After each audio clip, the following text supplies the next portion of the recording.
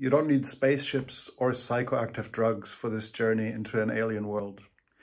In the mind of a bee, I invite you to come into the cockpit of an insect and view the world through its strange senses. You will discover that inside their exquisitely miniaturized brains, there are surprising levels of intelligence. Bees don't just navigate efficiently over miles and learn the appearance of flowers. They can also count, recognize faces, use tools, and learn by observing each other.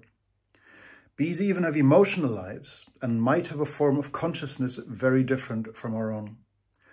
All this means that we have a moral obligation to help bees survive, not just because they pollinate our flowers and crops, but because they are sentient beings that live in an exotic alternative reality, in parallel with ours, but equally valid.